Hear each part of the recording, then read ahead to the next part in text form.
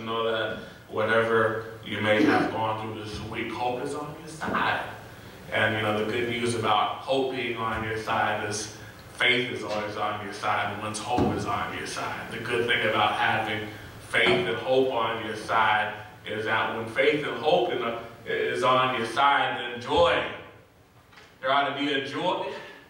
There ought to be a joy on your side. It's too much for me. But just welcome to HopeSide.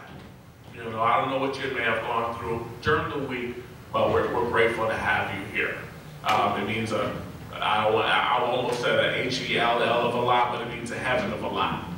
That every time I walk through these doors and I see your faces, I look forward to seeing you. You know, I'll be very honest with you. I love you very much, and I can also say that for the founder of this church, Brother Andy Chavakula, he loves you. He wouldn't have done this. This program is not a show. This is not for your entertainment. This is not for YouTube. This is for the Spirit of God. Amen. We are standing, and as that song stated, on holy ground. It just happens that once we're in the presence of faith, once we're in the presence of hope, once we're in the presence of joy, once we're in the presence of love, we're also in the presence of God. You didn't come here by yourself this morning. God's with you. We're in the presence of God. We are standing on holy ground. I was just wondering, we want to, at this particular point in time, you know, this is the reason why we're here, along with the Spirit of God, we want to welcome our visitors. Do we have any visitors here? Do we have any members? I know it's a Freudian slip because, you know, once you're here, we consider you a member. You're a brother and a sister. You're a comrade.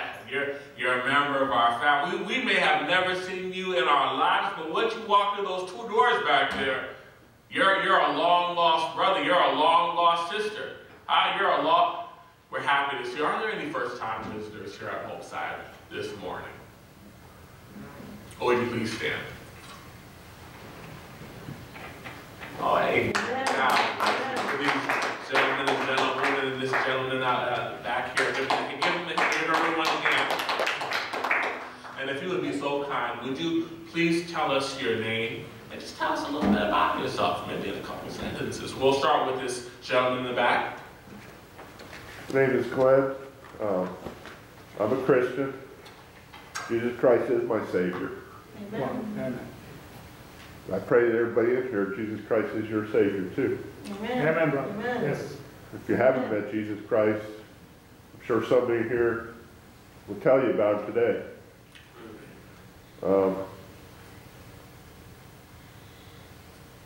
And why that's important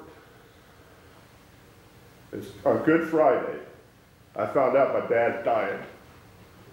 On Good Friday, the Lord told me my dad's dying through my sister-in-law. And why it's important to know the Lord is because someday each one of us here will die. And there is an afterlife. It's heaven or hell. And your friends out there are dying. And I got friends out there dying. And I had friends dying this past few months. It's up to us to tell them about Jesus Christ. Nobody else. God didn't send his armies down here of angels. And there's a song Chris Thompson was saying about armies of angels. If you haven't heard it, it's a beautiful song. But God didn't send his angels out down here to tell people about Christ. God put us on this earth, his children, to tell people about Christ. And that's our major purpose here. We want to make it other things, and I have too. But it's not. Our major purpose here is to tell people about Christ at work, at home, at our neighbors, anywhere you're at. So God's impressed on my heart when my father's dying. You know, he's got about 6 to 9 months to live. And I will see him in heaven. Amen to that. Amen. Maybe 20, 30, 40 years, but I'll see him in heaven. I'll see him again. I have that promise. I have that hope that you talked about. So that's what God's been impressing on my heart lately. What are your name again, sir? Glenn. Glenn? Yep. Oh, God bless you, Glenn. Thank So- you so much. So I'm happy to be here today. Brother Glenn, thank you so much. God bless your heart. God bless you. This gentleman, would you please be so kind? Just tell us your name and tell us a little bit about yourself. You have plenty of time. In order. My name is Natalie. I'm from Washington University, and this is my first time here, and I really don't know what to say. God bless you. Now give Natalie a warm welcome. Amen. This gentleman, yes, ma'am. My name is Esther, and I also come from Washington Adventist University, and we're very happy to be with you today. Amen. Praise God God. bless you. This gentleman, yes, ma'am. Hey, how you doing? My name is Frankie. I also go to Washington Adventist University, and I'm looking forward to this experience with the Lord. Oh, thank you so much, Frank. And you know, we're just so blessed. We have Brother Cory Marshall here with us. He's going to be delivering the Word of God. He's a good friend of mine, and I just hope that everyone just please, you know, I want you to lift up Cory in prayer. We're looking forward to a fresh anointing this morning. Amen. And we have these students. We have this gentleman, fine gentleman back here, Glenn, who have blessed us with their presence. And I say this every Sabbath because Nigel says this every other Sabbath. But it's a word that I like a lot. He says the pinnacle of his worship experience happens in these next 3 minutes, along with hearing the Word of God. But this is the part of the sermon. It's really one of my favorite moments. You know, this is where we actually get up out of our seats, and cross the aisle. And greet each other in the name of the Father, and then greet each other in the name of the Son, and then greet each other in the name of the Holy Spirit. Hallelujah. Amen. Amen.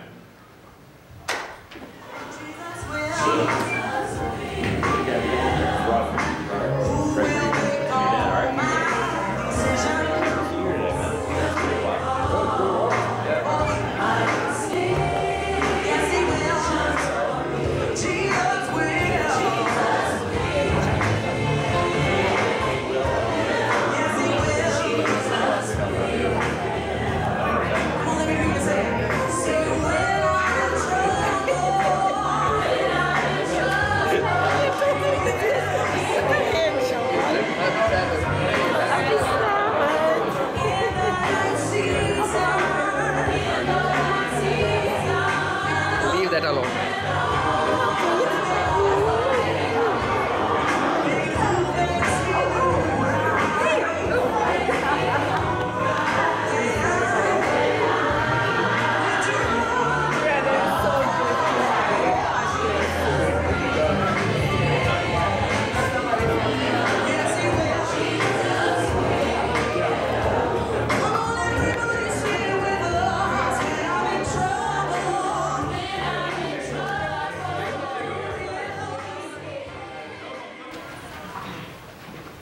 If you turn to the back of your bulletins for our responsive reading, it is taken from John 17, verse 3. It is only one verse. Feel free to say it out loud with me. When you have found it, please say amen. Amen. Shall we? And this is life eternal, that they might know thee, the only true God, and Jesus Christ, whom thou hast sent. May God bless the reading of his word. In Jesus' name we pray. Amen. Amen.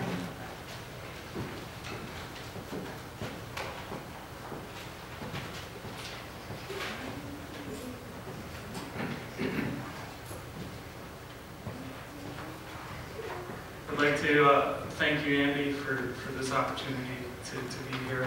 I'd like to thank everyone at this church just for the warm feeling that I get from being here.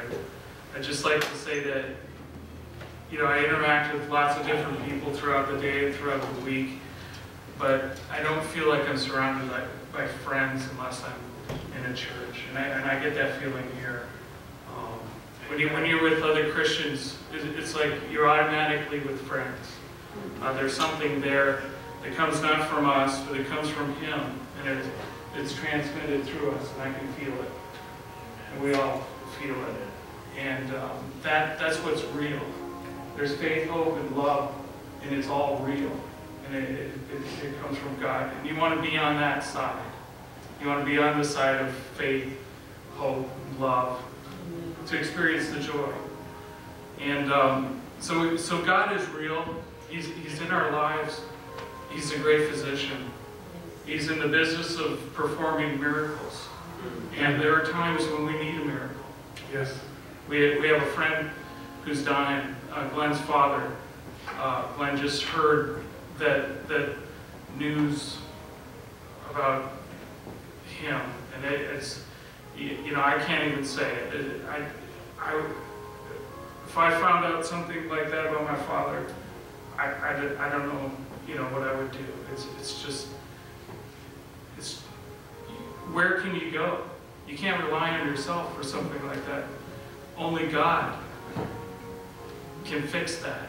And He has. Glenn will see his father again. You see him now, he'll see him in the future. And he knows that. You know God. And He's real. There are prayer concerns, you know, amongst all of us. I have them too. I would just raise your hand and let bring those to the Lord. Look for the Lord, because only He can solve some of these problems. And they're out there.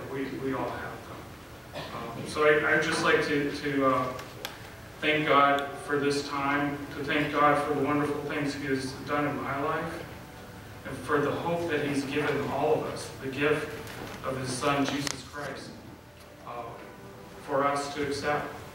And it is done. He did it. And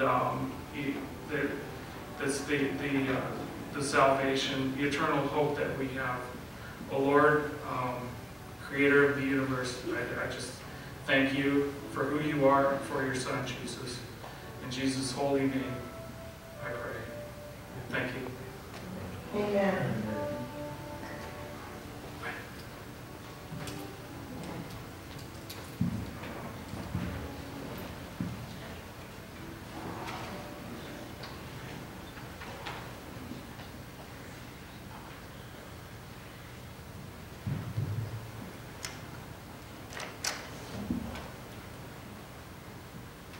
Our speaker this morning is no stranger to the pulpit. He is no stranger to preaching, and he is no stranger to ministry, nor he is a stranger to HopeSide. He's a good friend of mine. I've known Cory for about 2 years now, Pastor Cory, and I have to say this is, I'm just going to give you a heartfelt introduction. I'm just going to tell you about my interaction with Cory, because everyone who knows Cory, we have some gentlemen and gentlewomen here from WAU can state that Cory is a very kind, thoughtful, and warm individual. I'm always taken back by that, because every time I meet Cory, every time I see Cory, Cory gives you a handshake and he gives you a hug. It means a hell of a lot to me. It means a heck of a lot to me. But no, I'm just taken back because I know where that comes from. You see, that comes from a relationship with the Lord. When you have a relationship with the Lord, people will know it. You know, you're going to get that handshake, you're going to get that hug, you're going to get that affirmation, you're going to get that love. And with the speaker this morning, we have that. Amen. Amen. Amen. After the special music, the next voice you're going to hear from the throne of God, speaking through His manservant, Cory Marshall. After the special music, the next voice you're going to hear is Cory Marshall. Amen? Amen. Heaven of a lot.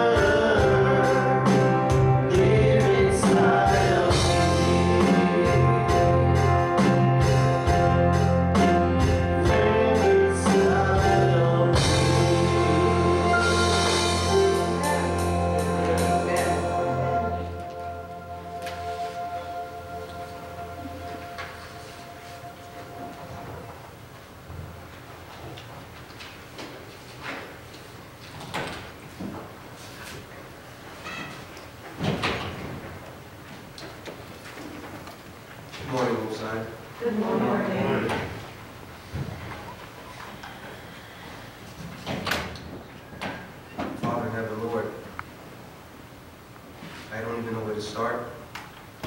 So I look to heaven and ask that you be with me now. Bless your people. May their hearts be open to receive your word. We've been here before, God, and you have never left nor forsaken. So speak through me in Jesus' name. Amen. Amen. Good morning, HopeSide. I'd like to thank you all for the invitation to speak God's word before his people.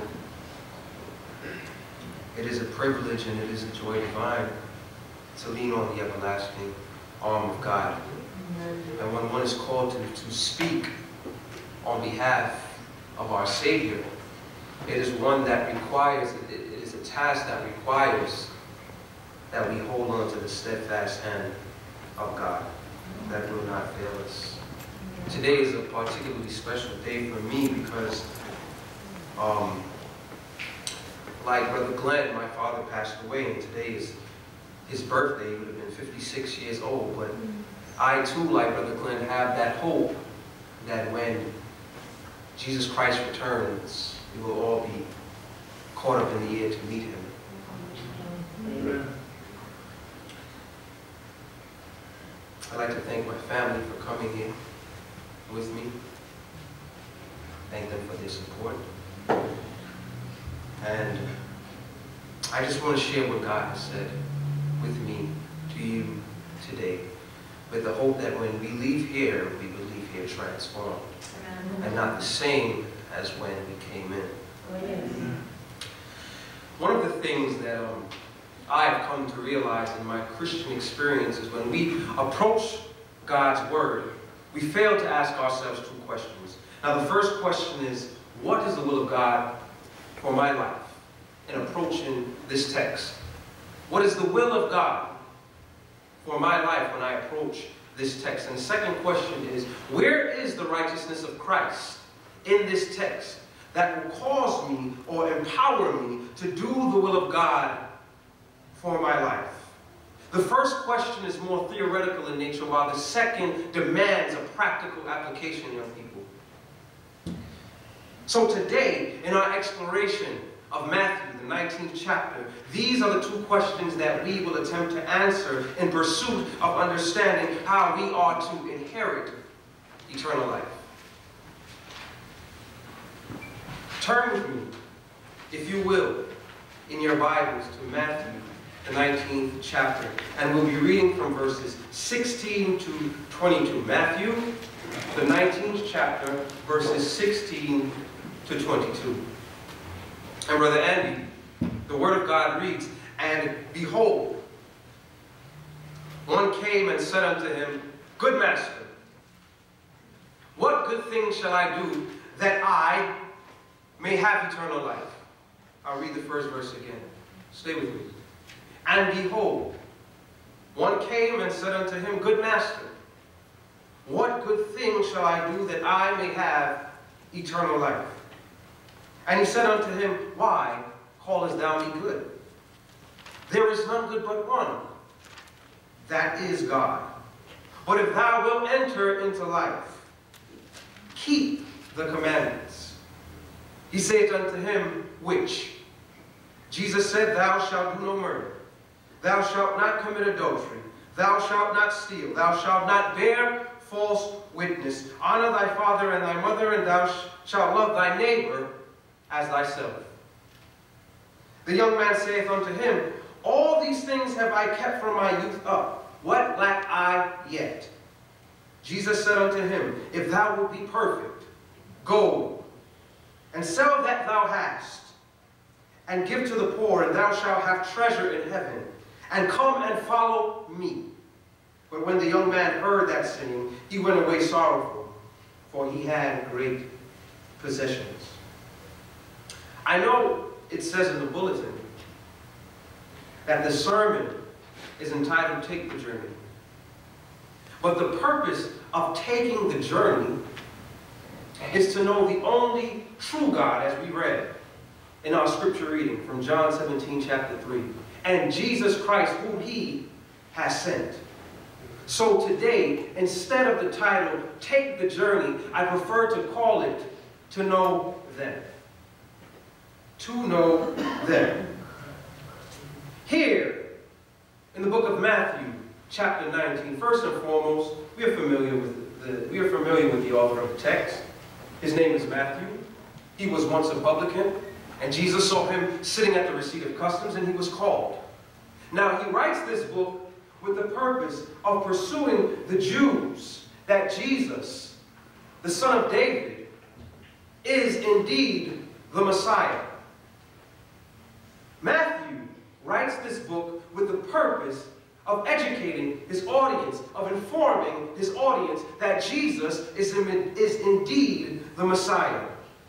And in the 19th chapter, I'm pretty sure that most of us, if not all of us, are familiar with this story of the rich young ruler. But I dare to take you one step further and express to you that there are 3 different stories within this passage that contain the same train of thought from a different perspective. The first story we read from Matthew chapter 19, verses 1 to 12. And it addresses a situation that occurs between Jesus and the Pharisees. The second story is between Jesus and the children who come to be blessed in verses 13 to 15. And finally, the verses that we just read to culminate what is being expressed in inheriting eternal life. All 3 of these points point us to forsake ourselves for the sake of inheriting eternal life. In the first account, Jesus has left Galilee, and he has entered Judea. He is followed by a great multitude, and heals the sick among them.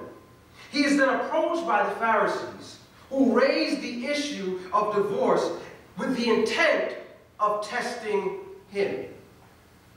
They come to him in verse 3, and they ask him the question, is it lawful for a man to put away his wife for every cause?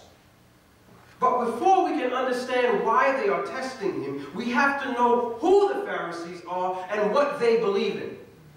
Now, the Pharisees are a group of teachers who strictly observed the religious ceremonies and customs of their day. They adhered to the oral laws and traditions, and what they believed in was the coming of a Messiah and in the afterlife.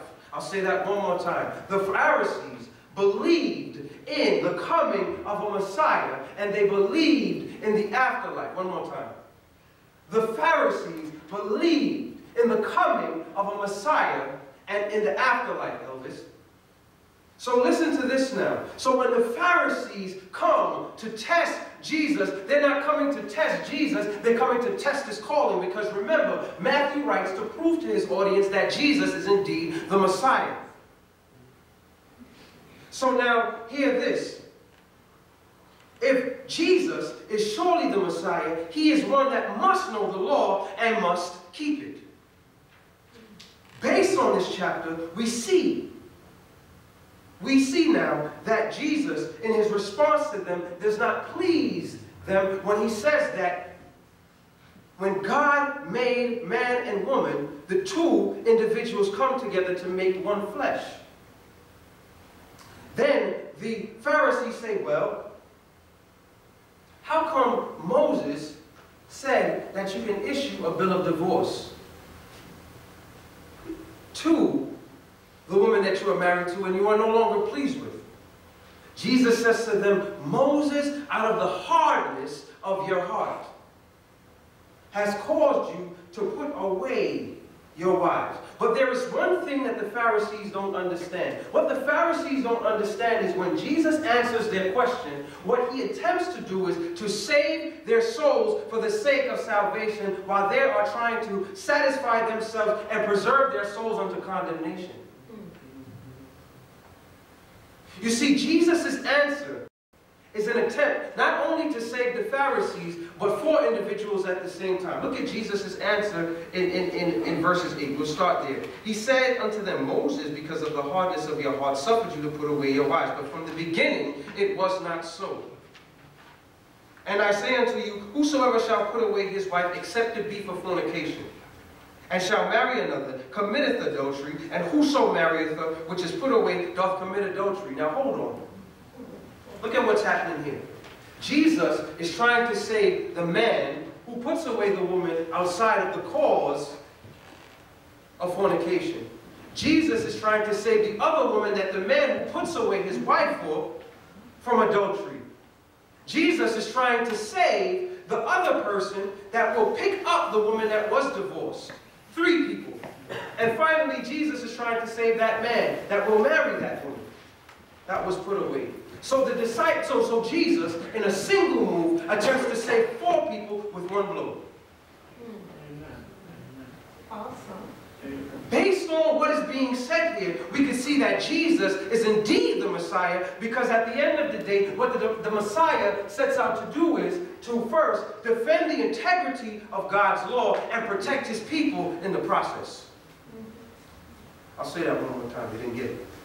The Messiah attempts to defend the integrity of God's law and save his people, protect his people in the process, right, Alice?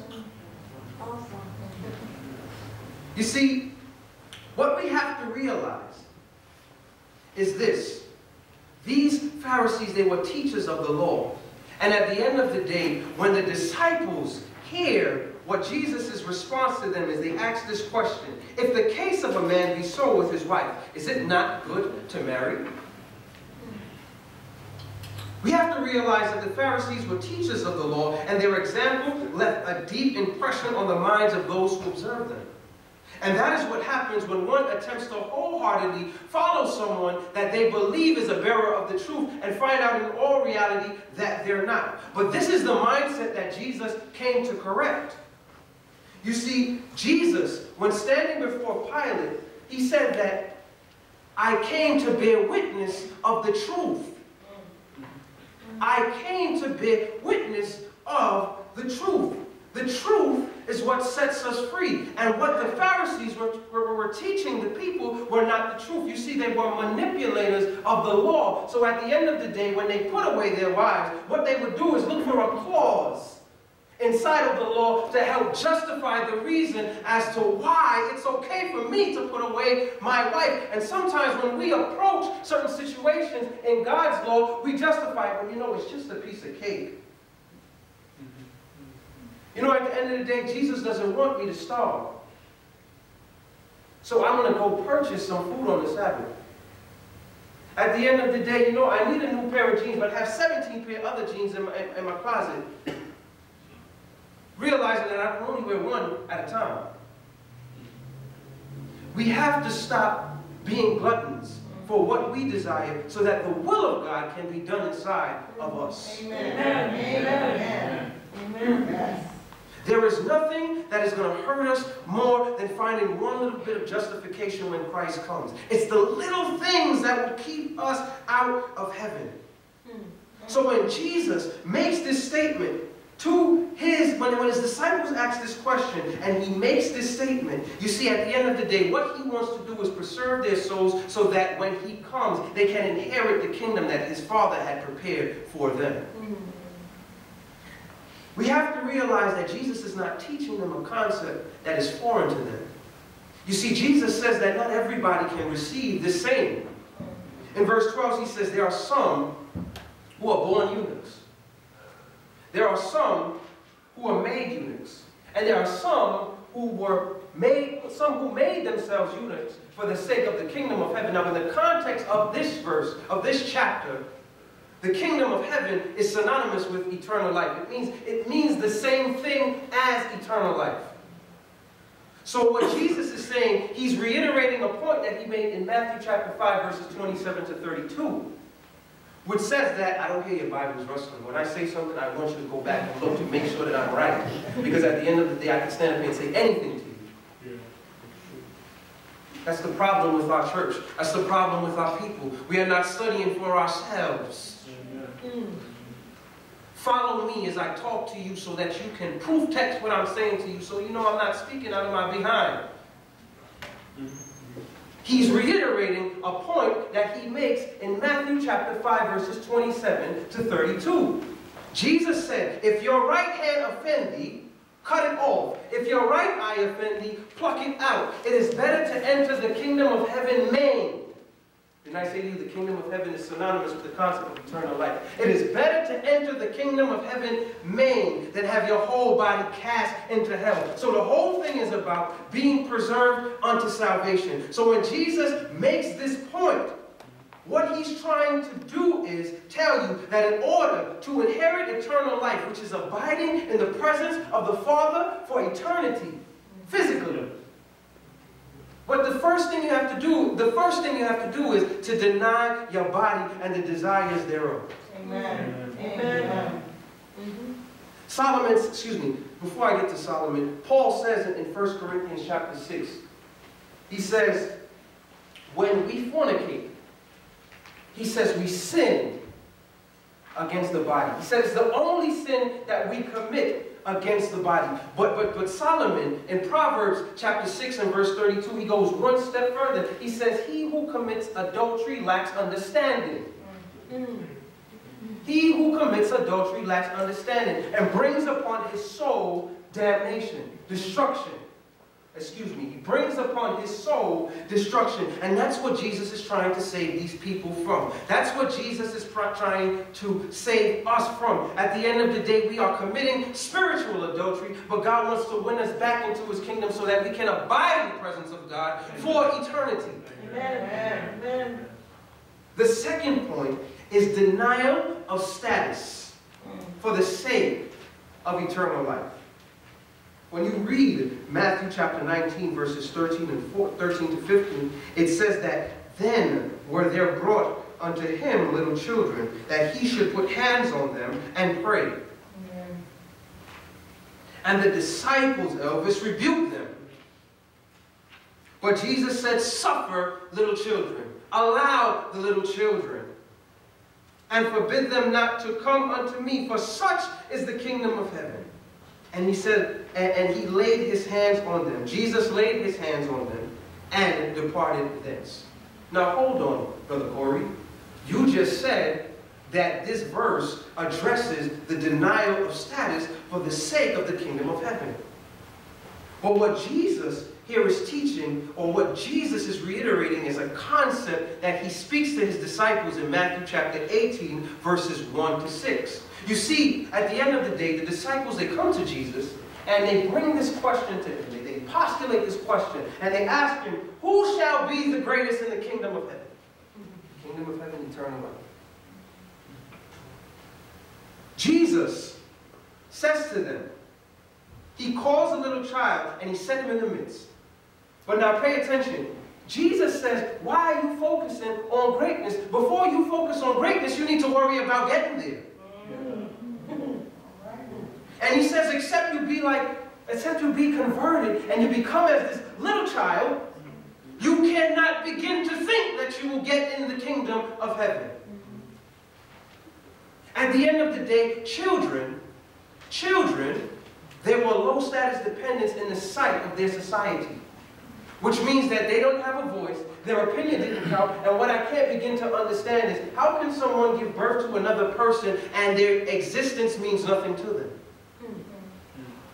So when Jesus calls this little child in the midst, what he's saying is, watch this now, what he's saying now is that unless you don't esteem yourself, that you become lowly, and not worry about status, because the greatest in the kingdom of heaven is God.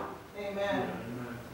If you go to heaven and you have in your mind that I am the greatest, then you esteem yourself above God, and that's what happened to Satan.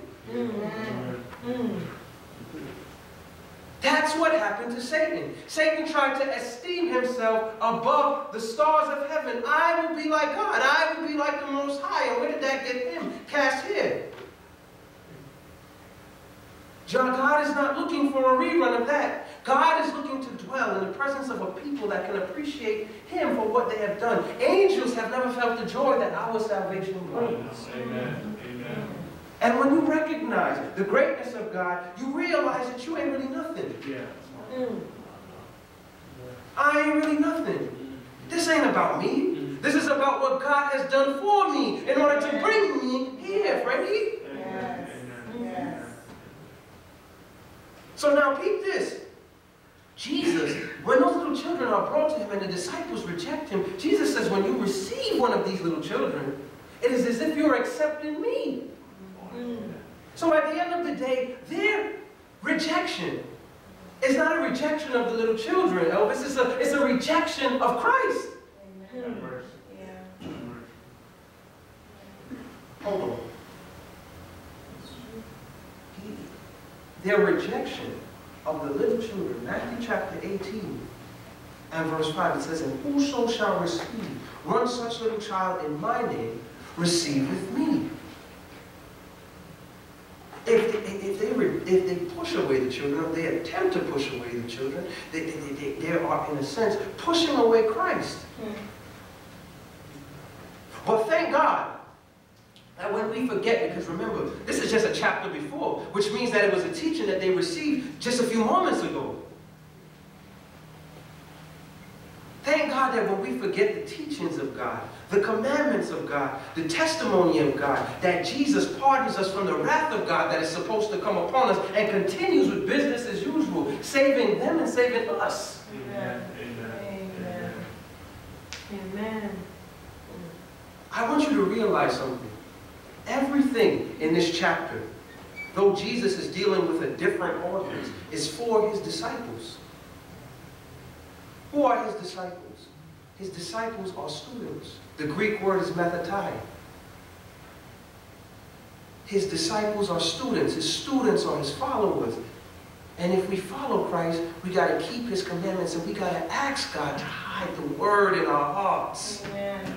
Yes. That we may not sin against him.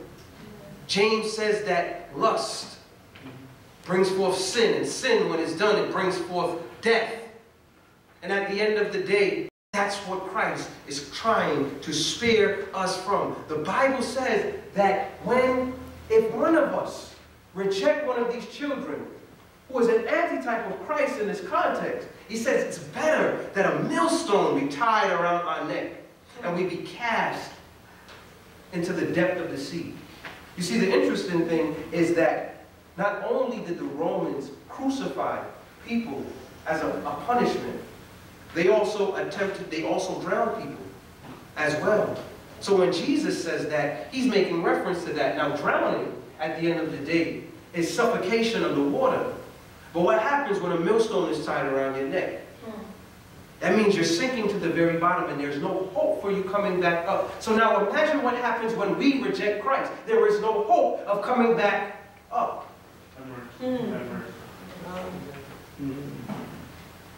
There is no hope of coming back up. But peep this. When God made us, Frankie, he breathed into our nostrils what? The breath of life. Amen. Hallelujah. Right? But after we sin, we have life through the blood. Amen. We are sustained through the blood. It's the blood that covers us. Now pay attention to this. So far, we've discussed that in order to inherit eternal life, the first thing we have to do is deny our physical desires. We have to deny the wants and the demands of our body. Secondly, we have to deny status, societal status, because it prohibits us from acknowledging the greatness of God. These 2 points are the binding tie that put the interaction between the rich young ruler into proper perspective with Matthew chapter 19, which announces that to inherit eternal life, one must deny self and accept Jesus. The initial question that is postulated by the rich young ruler is primarily concerned with utilizing a method that will cause one to receive eternal life based by works.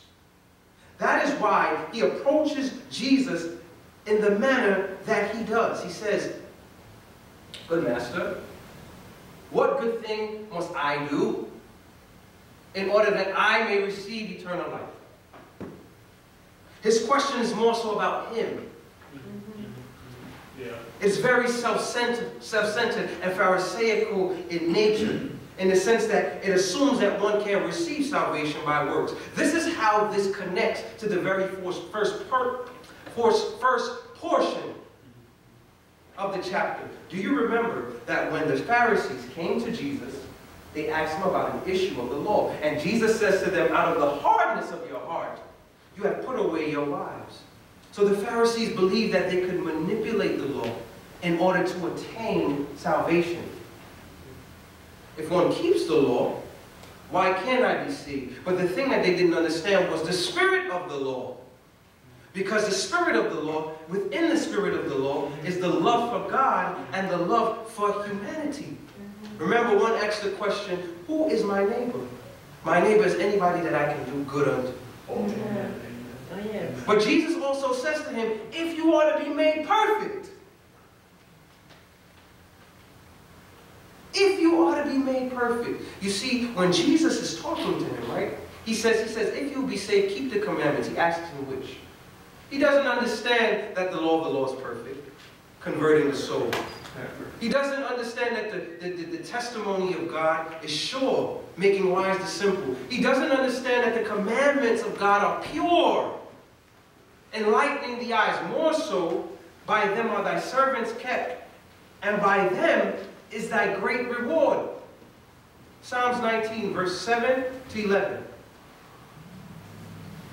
He wants to know which ones he can keep for his own benefit. Jesus says, if you are to be perfect, that perfection that Jesus is talking about is loving as God loves. Amen. Oh, amen. Oh, yes. Amen. That's perfect, unadulterated love. But listen to this now. The Apostle Paul, he says that we are saved by grace. It is a gift. Yes. He also says, it is not by works, lest any man should boast. Because if mankind could redeem humanity, the question that we would ask in the kingdom of heaven is, who is the greatest? And it takes the focus off of God. Thank God that you don't have a part to play in my salvation. And thank God I don't have a part to play in your salvation. Because on the surface, we're pretty poor judges. Yeah. A lot of the times we walk into church and we look for the best singer to be up there, not knowing that the best singer is the one sleeping with the first elder. Have mercy. A lot of the times we come to church looking for the preacher, but at the end of the day, he's sleeping with his secretary. Have mercy.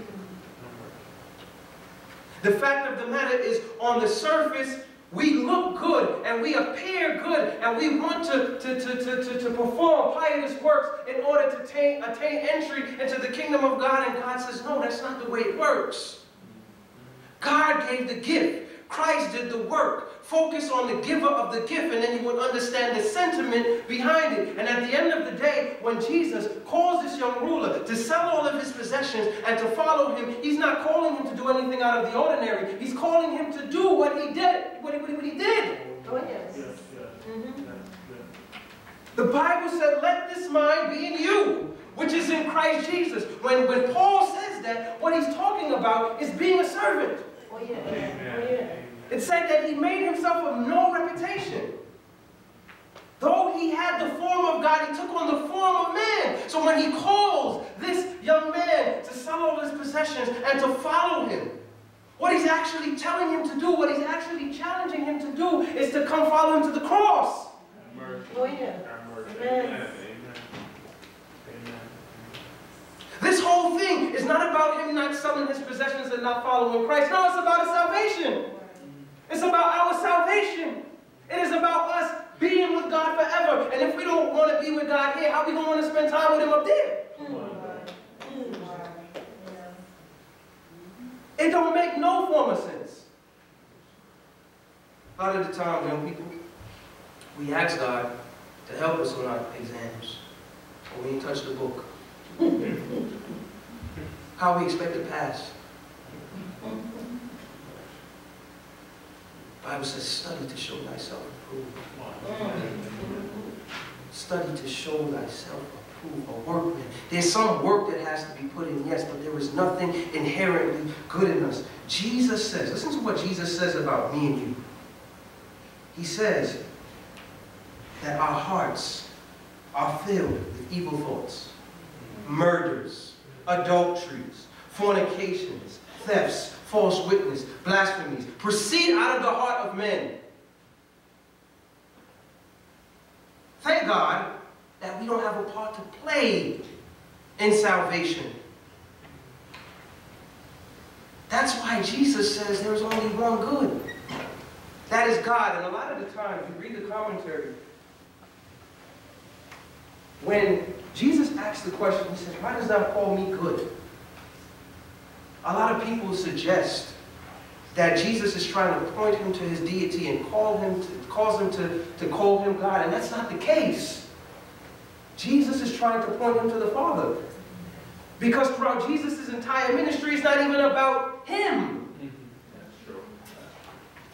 Amen. The Bible says he made himself of no reputation. The rich young ruler, his position, his status was wrapped up in his possessions. Who he was wrapped up in his possessions. Jesus said, go and sell all that you have. Because at the end of the day, it held on to his affection. Salvation is not about feelings. It's not about emotions. It's about knowing that inwardly you're right with God. And when he comes, you're ready to go. Yeah. And when Jesus called him, he wasn't ready to go. And it was better for him that a millstone was tied around his neck and he was cast into the depth of the sea, because at that very moment he rejected Christ. Do you see how everything is connected in the chapter?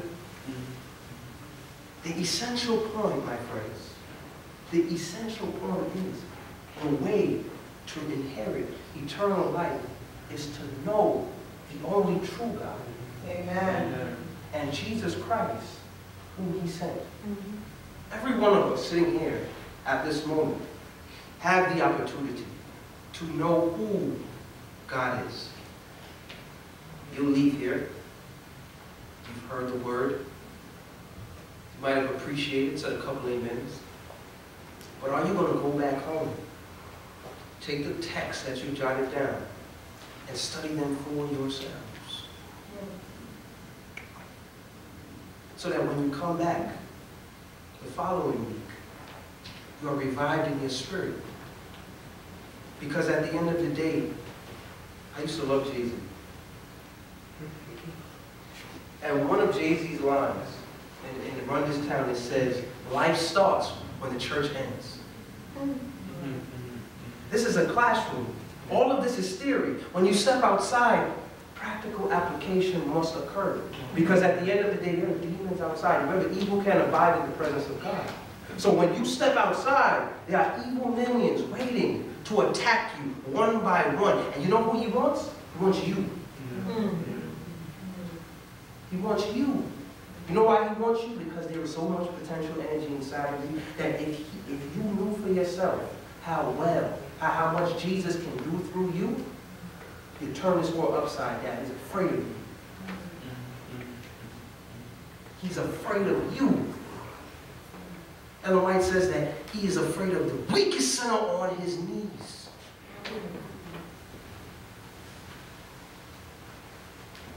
What you going to do when you leave here? It doesn't matter that you've heard the word, you've rejoiced, and you said amen. It's what you going to do with it after. The Bible says when Jesus told this young man to come and to follow me, he said he left sorrowful. But you don't have to leave here like that today. All you have to do is accept him. The first question I asked you was, what is the will of God for my life? According to this chapter. And honestly, the will of God for your life is just to know. Amen. It's just to know.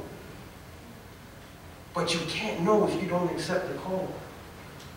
What's your name, sweetie? Yes, Maria. Sorry? Maria. Maria? He's standing at the door of your heart, Maria. And he's knocking. And he wants entrance. I I have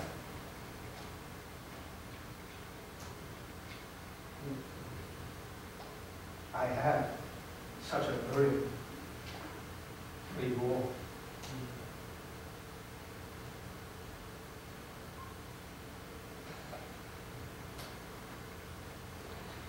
Because you all don't understand the risk and the danger that you face every day.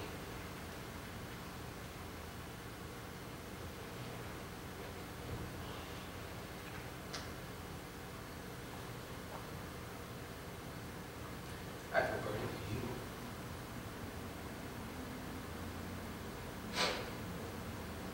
And the burden that I have for you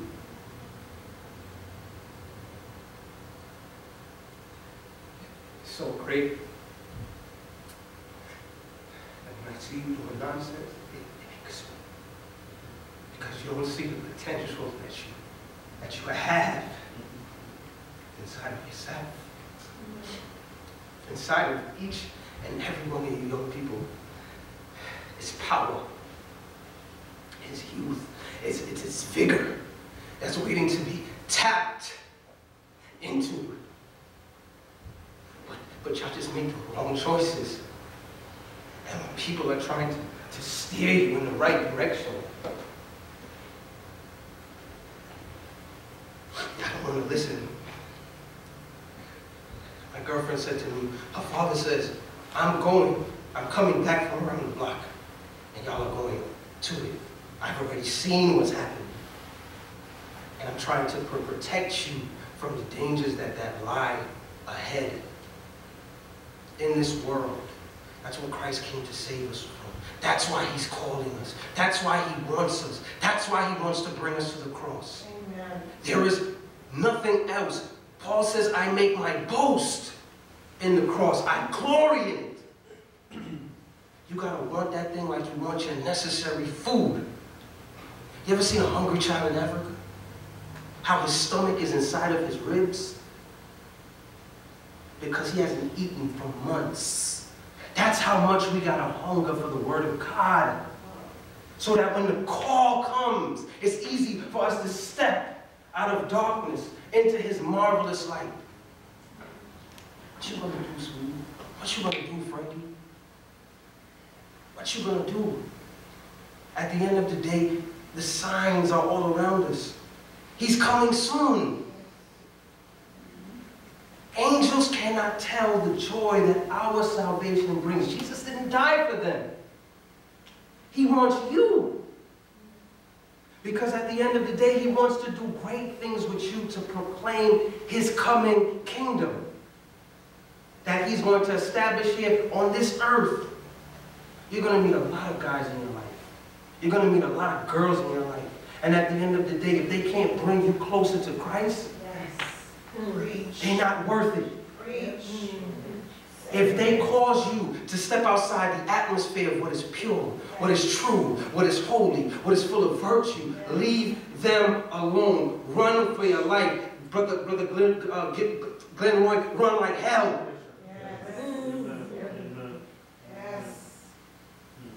Run for your life. It's not worth it. Save yourself and save that person. Remember, I told you Jesus attempted to save 4 people in a single move. You see, a lot of the times we don't realize when we put people in danger, it demonstrates a hatred for their soul and yours as well. Life has become so self-centered. Men have become lovers of themselves. The educational system is about to become so corrupt because they're going to begin to want to bring you children to the courthouse to view gay marriages just because they want to call it an educational experience. And this is what God doesn't deem as right. But you got to be willing to stand or the heavens may fall. Amen. Amen. Yes. Yes. Amen. You got to fight for your life. You got to ask God to gird you with the helmet of salvation.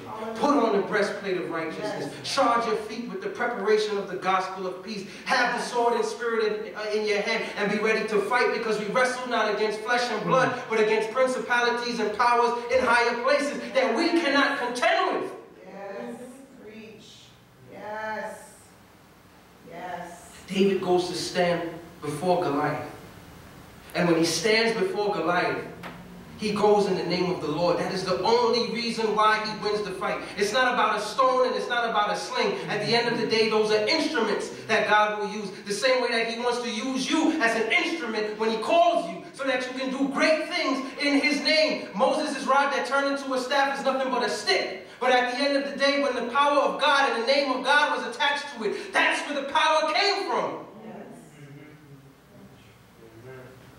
And one can only love God if he's obedient. But at the end of the day, the enemy wants you to sink beneath the depth of the water with the millstone tied around your neck. It's not about you. It's about following Christ.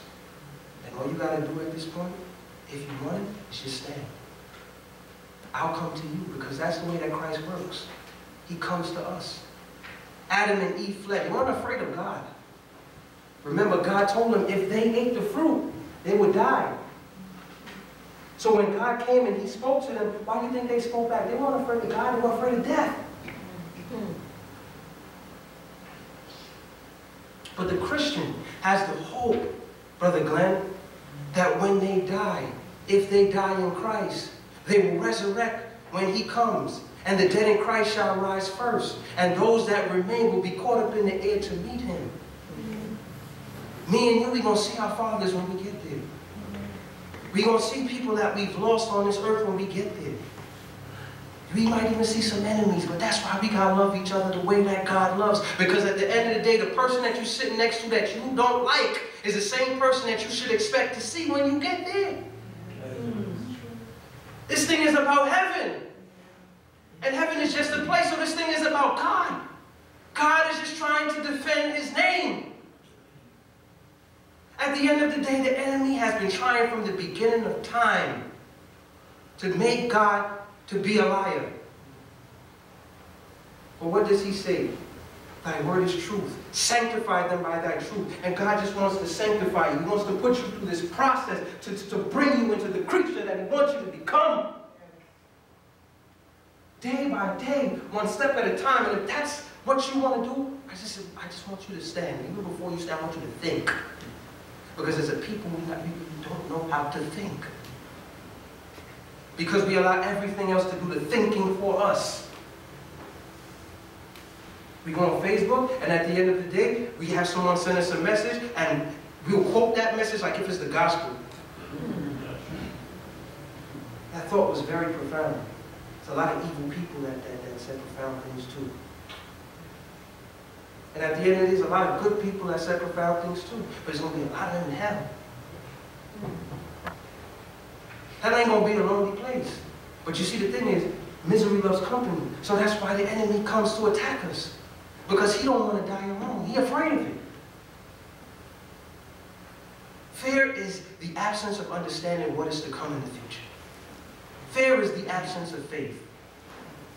And when you rely on God, that everlasting arm, and you know that your life is in his hands, you'll get down on your knees to pray. And you begin to try to confess sins, and you see that there is nothing that the enemy can bring against you. Jesus says he takes everything that we have ever done when we confess his name, and he casts it into the depths of the sea. And he puts a sign there that says no fishing. It can't be recalled. So if God forgets it, who can remember it? Because he says, I am the same from everlasting to everlasting. And if he forgives you, then that means that the event never happened. All you got to do is accept it. All you got to do is raise your hand. All you got to do is stand to your feet. Will you at this time?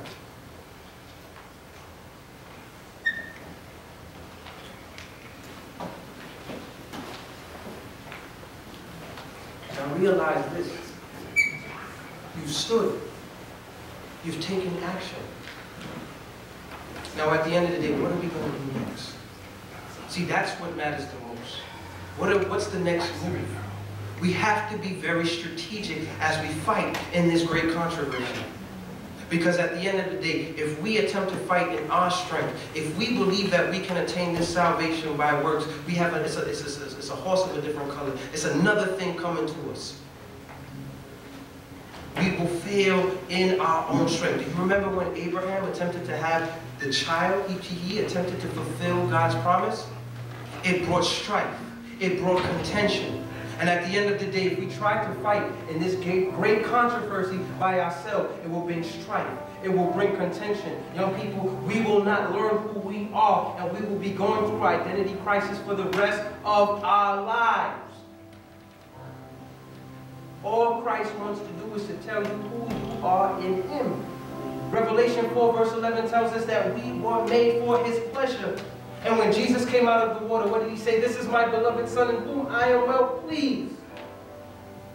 So if we're made for His pleasure, and Jesus pleased God by being baptized, what pleases God in our lives is us doing the will of God. And the will of God at this time is that you just accept Him. And realize that you can't do anything without the power of Christ in you. It's the Spirit that works in you to will and to work. If you don't have a church home and you're interested in becoming a member of this church, I just ask you to see Brother Andy at the end of the service. Just bow our heads. Father, they are young people.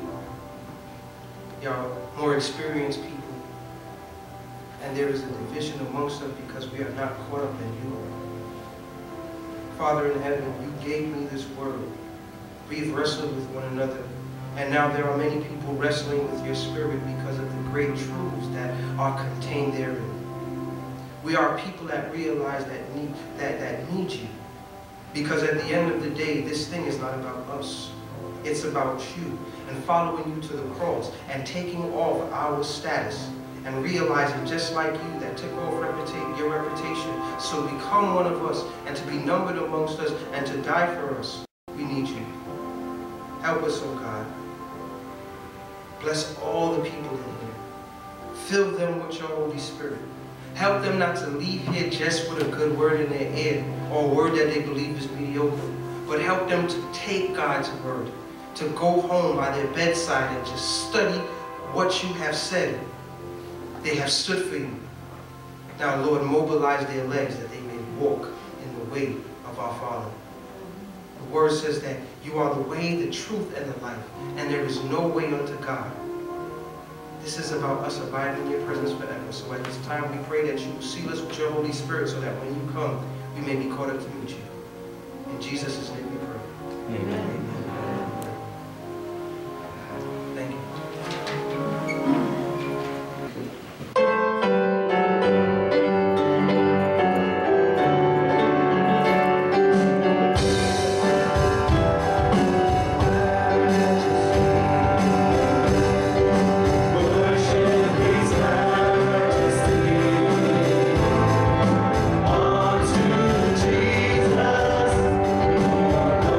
Glory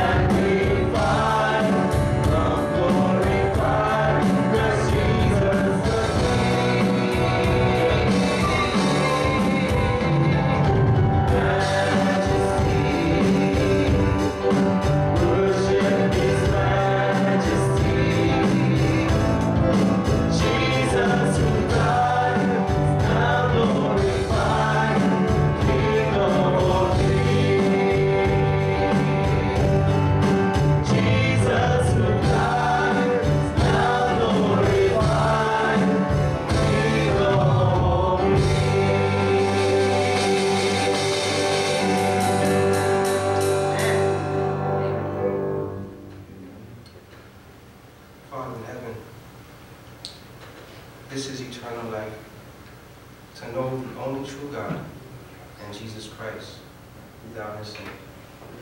Bless every person in your name, Father. And as they leave, may they not forget what has occurred here in this place. May they seek a deeper walk with thee. May they crave your spirit. Be with each parent. Give them the patience. Give them the know-how and the instructions. Educate their children in the way that they should go. Thank you for hearing and thank you for answering. In Jesus' name we pray. Amen. We welcome all of you to the lunch that is there in the next building. Come socialize with us, get to know each other. And happy Sabbath, and see you all again next week or whenever you may be able to come. Thank you.